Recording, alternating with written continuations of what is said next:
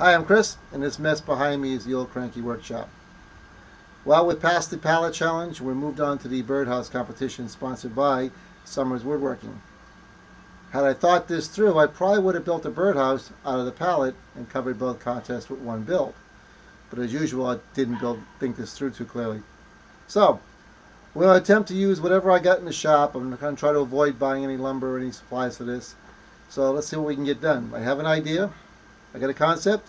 Sometimes that concept changes horses midstream, but we'll see what happens. So, looking forward to seeing your birdhouses.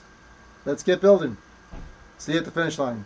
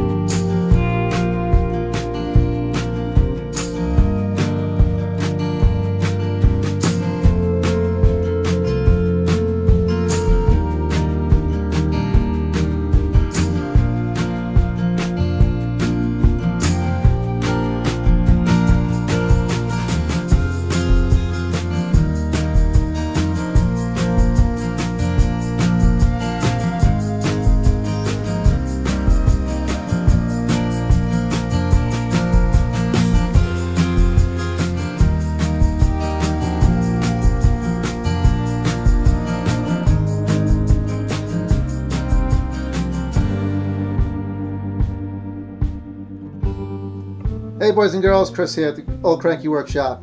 We have finally completed the 2015 Summers Woodworking Birdhouse Challenge. When I started this project, I wanted to work with materials that were in the shop. I didn't want to purchase anything. And I was able to pull that off. The back, the bottom, and the sides were all from a couple of drawers that I had lying around from a bureau project I tried to salvage. The bureau itself was shot beyond belief. But the drawers were still salvageable, so the wood was good there. The fronts and the perches, well, the fronts I had some pine lying around, and these perches are from dowels that I had an entire stack from that I got from a friend. The shingles from a piece of mahogany I had lying around. So I cut them down to make individual shingles. And then a bit of quick coat of cherry stain on them just to brighten the color up some more. So there we have it.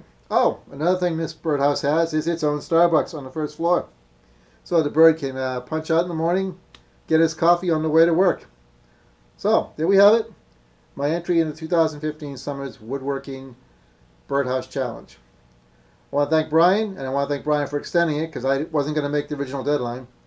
And I want to thank all the sponsors who have come on board to donate some pretty cool prizes. We look forward to seeing other people's work, and we'll see you in the next project.